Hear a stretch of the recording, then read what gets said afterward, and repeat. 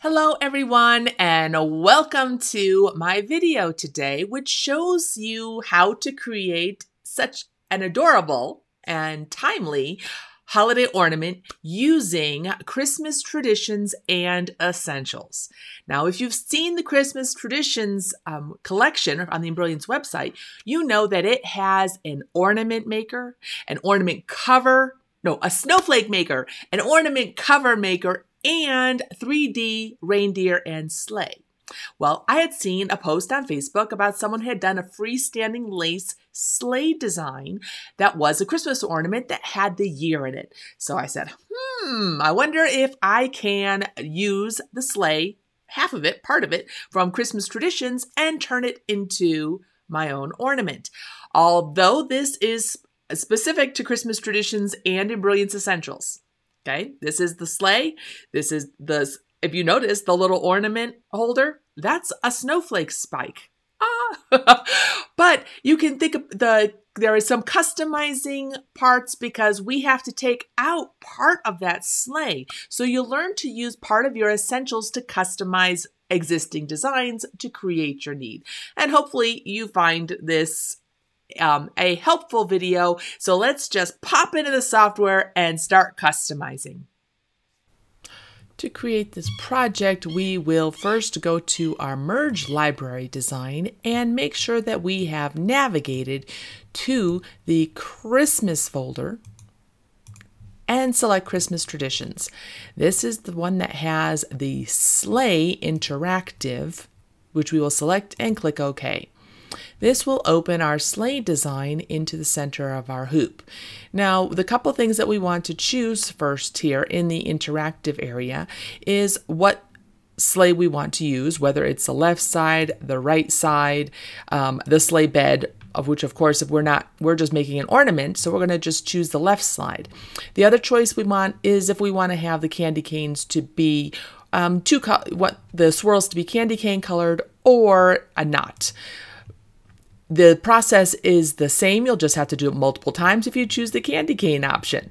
Eyelets refer to the shape of the holly berries. So I'm not going to make them eyelets. Those have little holes in them. I would rather, which are great for putting crystals in if you'd like. I will choose the standard.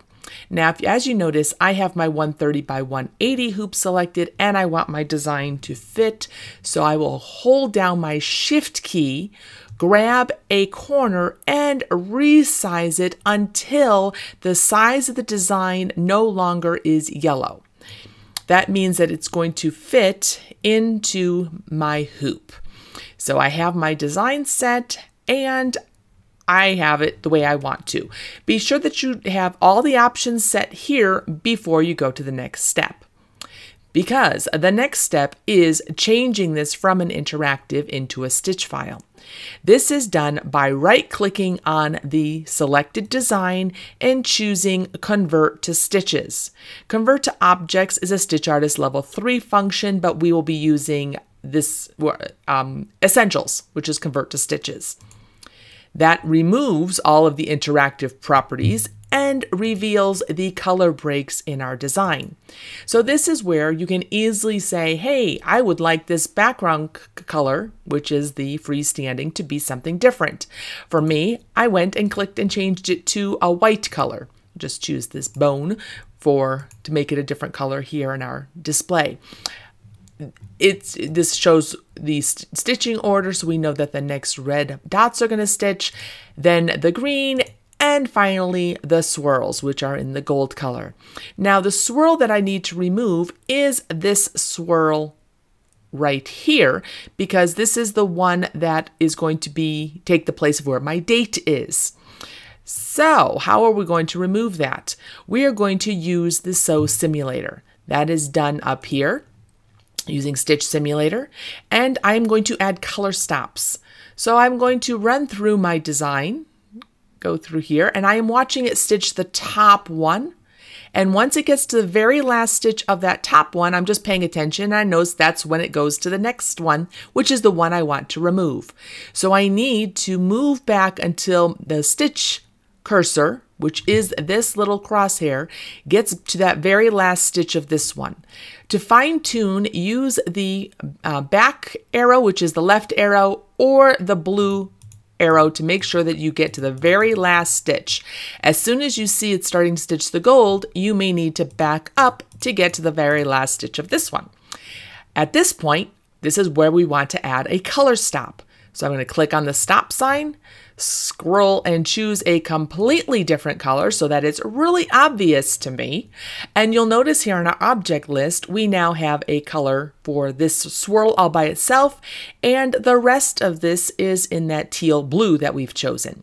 So just like before, we need to add a color stop at the very last part of this swirl. So let's zoom forward till we get to that blue. See, it's stitching the cover stitch of the blue, and we're going to watch till it gets to the very last stitch here. Use our little blue arrows to fine tune. Sometimes it's easier so that we don't go too far ahead. Get to the very last stitch, hit the stop sign, and we'll just choose a different color so that we have 3 colors in our object list here. This is the swirl I'd like to remove, so I will select it and hit the delete key on my keyboard.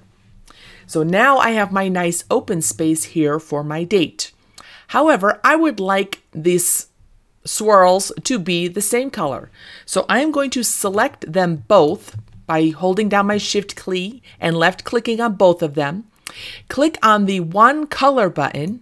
And if you notice here, it automatically chose one of the colors. So it chose Temple Gold, which is great. So I'm going to click OK. And now it's all back to one color.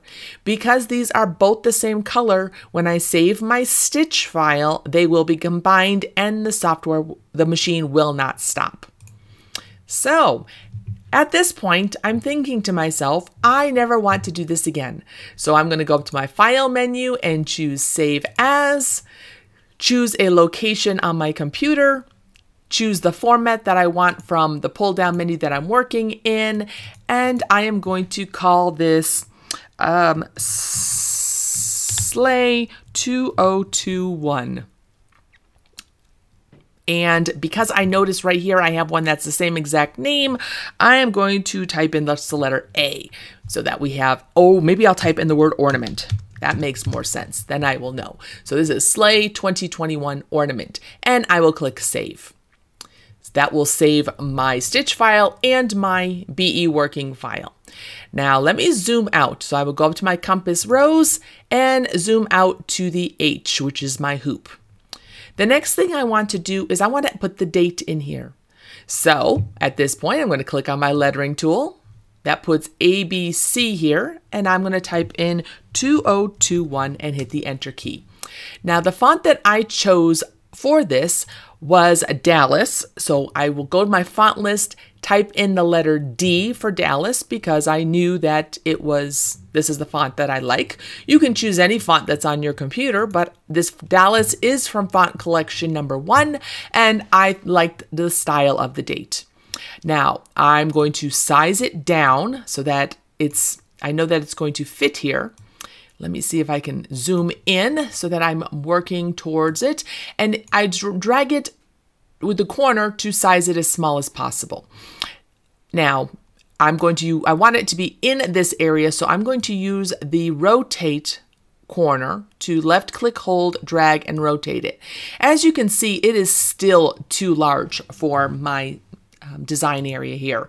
So while it's selected, I'm going to go and choose manually type in the number. I'm looking at the width number here. This currently is 38, and I'm going to pick a number like 30 and hit the Enter key, and it will automatically resize the height and the width. I may have to do this a couple times because I'm not sure exactly what my width is that I want to work at. Let's see, let me type in 25. Boom. Ooh, that looks to be perfect. And I'm just going to move it in so that it is not touching any of the stitches. I'm looking at the stitch here and the stitch here, and that's actually pretty darn close. Maybe rotate it a little bit more, click off of it. Perfect. I think that looks great just the way that it is. Now, I want it to be the same color green as is the holly berries. So I'm going to select it, go to the color chip, click on the color chip itself, and I can look through my sulky colors and find this Christmas green. But an easier way would be to click on palettes, and that shows me the current page colors. So I will select the green that it is, which is the exact same color green, and it now matches perfectly as I'd like it. Okay, if I want this color to stitch with the other colors up here, I'm going to left click, drag, and drop it into so that it's stitching right afterwards. Yes, I could have also done a color sort. That would have worked as well. Now, as I'm looking at this, I'm seeing there's a little bit of extra white space here. It's bothering me. This is the beauty of working with our design. You can take a step back, look at it, and it's going a little bit diagonal. I think it fits in here better so that you need to fiddle. That's just the way it goes. Now, one thing, this is stitching on top of mesh.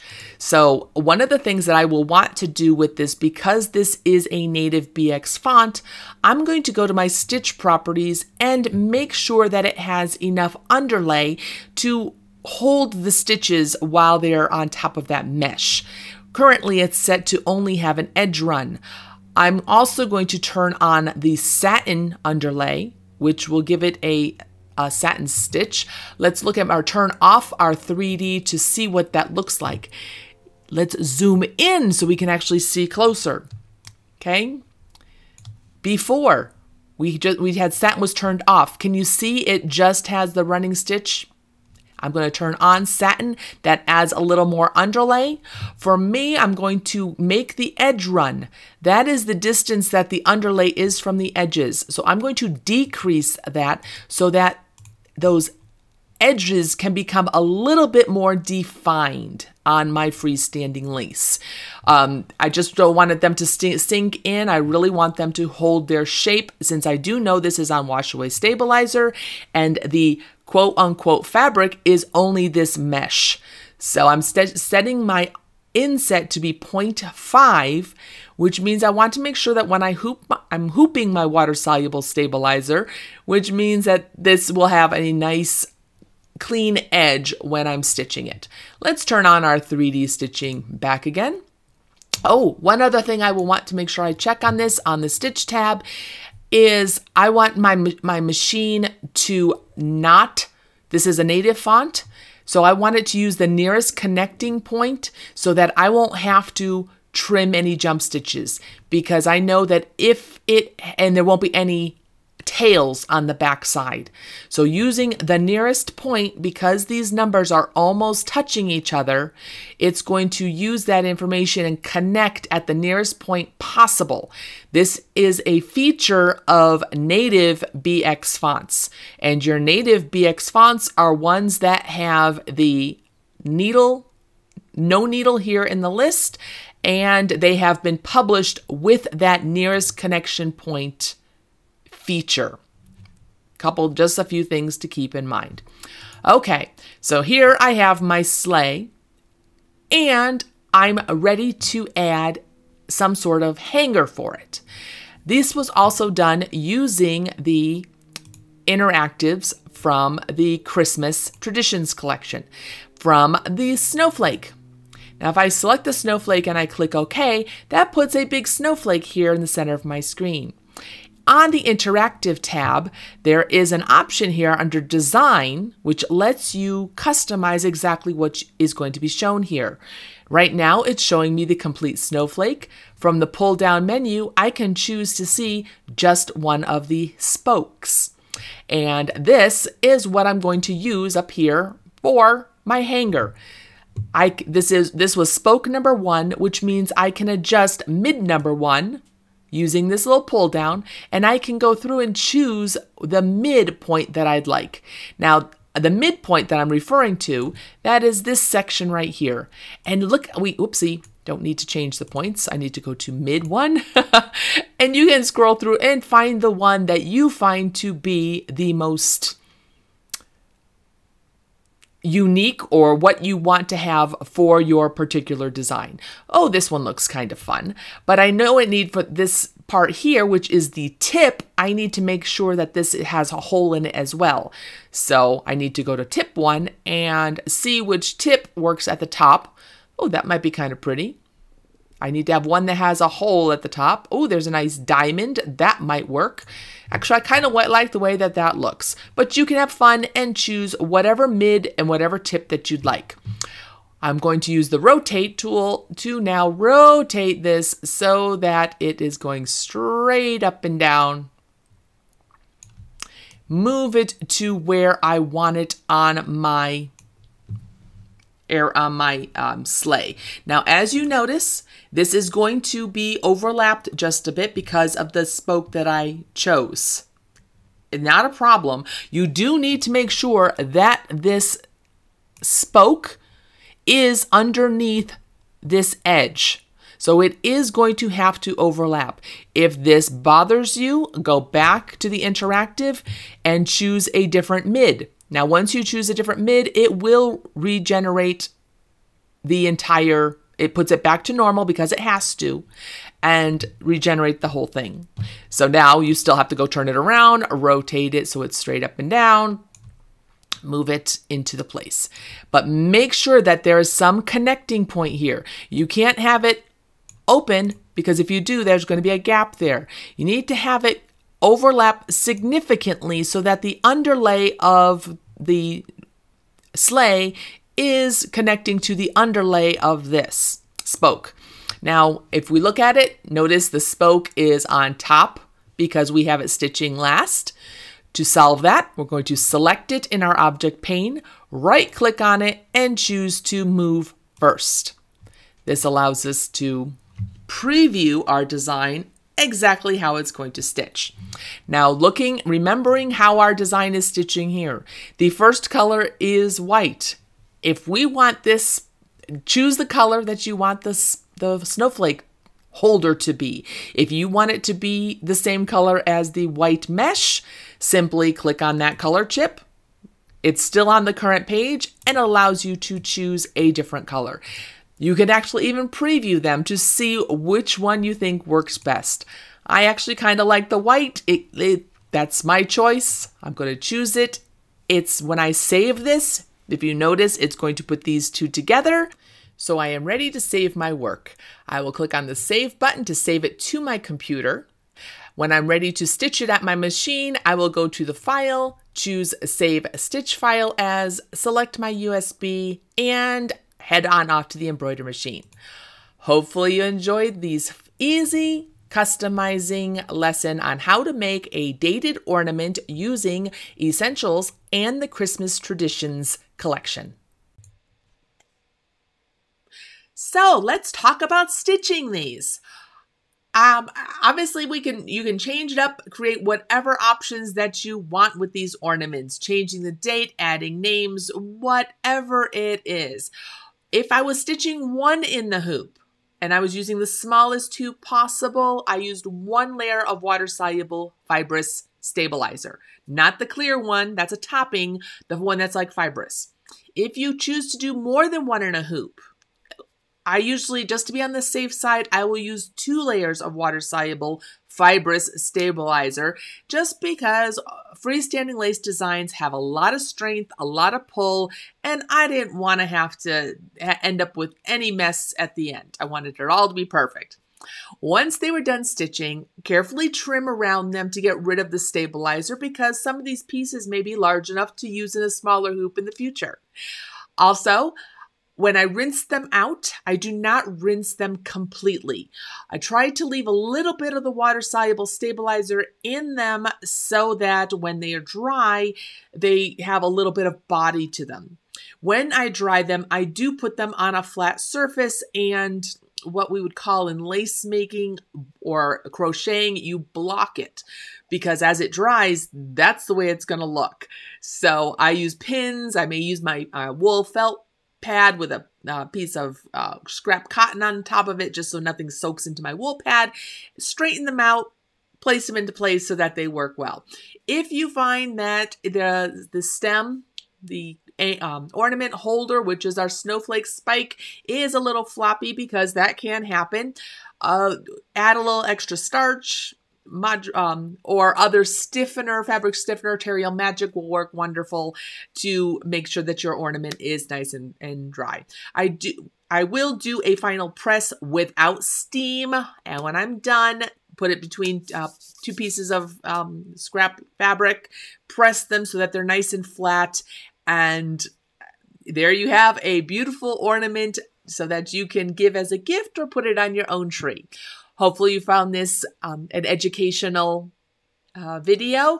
I have put links to Christmas traditions and essentials in the description of the video. I appreciate it if you use my link, as I do make a small commission on this, but have some fun with your program and enjoy. Bye.